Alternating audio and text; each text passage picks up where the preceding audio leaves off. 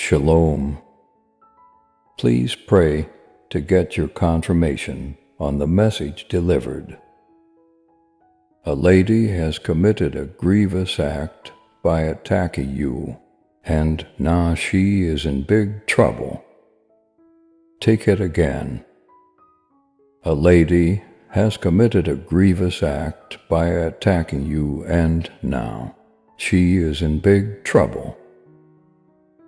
This lady and her misguided actions has not only attacked you physically, but also made a solemn vow, declaring that you shall never find happiness. Such words spoken with malice carry weight and invoke consequences, yet it is essential to understand that in the realm of the divine, every action holds a ripple effect, returning to its originator in due time. A heavy judgment is impending upon this lady.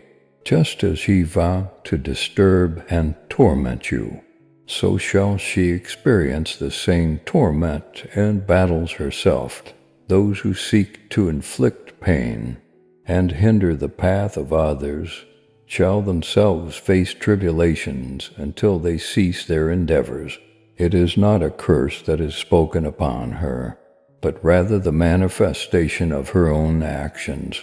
The torments and battles she will face are not meant to bring harm, but rather to awaken her spirit to the consequences of her misguided ways.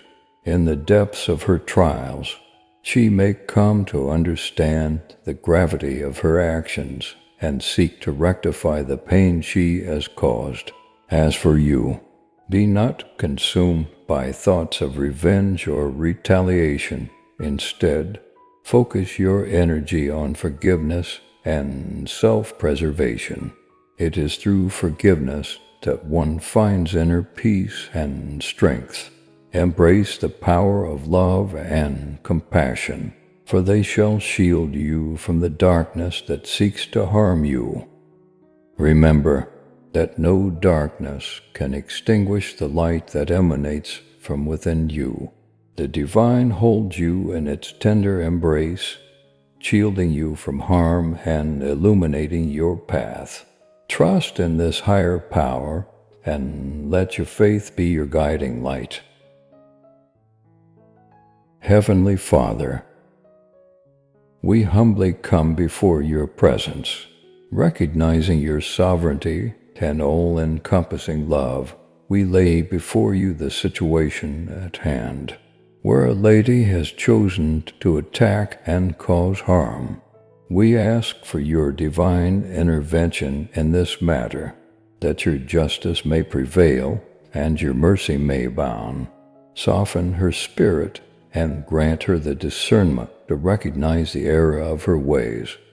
Help her to release the animosity and resentment she holds, and grant her the strength to seek reconciliation and forgiveness. Amen.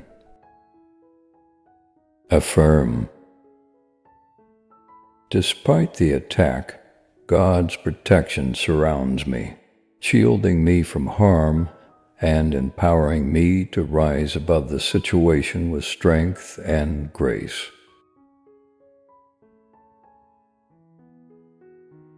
Through prayers and forgiveness, I have the power to release this lady from her own torment, allowing both of us to find freedom and healing in God's love.